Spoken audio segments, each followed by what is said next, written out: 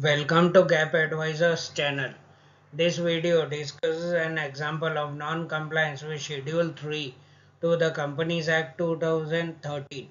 A review of financial statements for compliance with Ind AS is beneficial not only for the company and the auditor, but also for the investor, lender, employee or supplier of the company.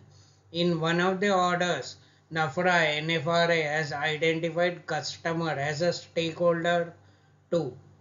We recommend that an auditor gets the financial statements reviewed before giving independent auditors a report on the same. We also recommend that an investor gets the financial statements of the company reviewed to know the level of compliance with applicable accounting standards in company's financial statements. The review lets you know the degree of reliance you can place on the information in those financial statements. If you would like to get your financial statements reviewed by GAAP advisors, you may mail them to info@gapadvisors.com. A QR code has been given on the slides. It is a humble request that if you find the videos on GAAP Advisors channel useful, kindly reflect on the value created and contribute your desired amount by scanning the QR code given in the slides towards the value created. A listed company other than NBFC has a reported non-current assets in balance sheet as shown in this slide. The company has presented investments in subsidiaries as a separate line item, which is in compliance with para 58 and 59 of Ind AS 1. However, the company has presented the line item not within financial assets.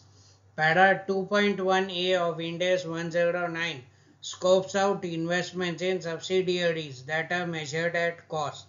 It may be noted that the very fact that Ind AS 109 on financial instruments had to scope out such investments means those investments meet the definition of financial instruments.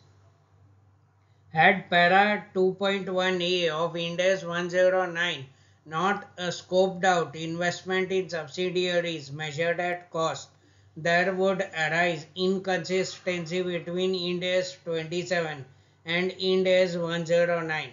Thus, investments in subsidiaries that are measured at cost in accordance with para 10 of Ind AS 27 are financial assets but scoped out of Ind AS 109. Clause 8 of General Instructions for preparation and presentation of financial statements of a company required to comply with Ind AS of Division 2 of Schedule 3 to the Companies Act 2013 states that for the purpose of this schedule, the terms used herein shall have the same meanings assigned to them in Ind AS. Therefore, the presentation of line items in balance sheet, statement of profit and loss, and statement of changes in equity as per Schedule 3 is based on the definition of that item in Ind AS.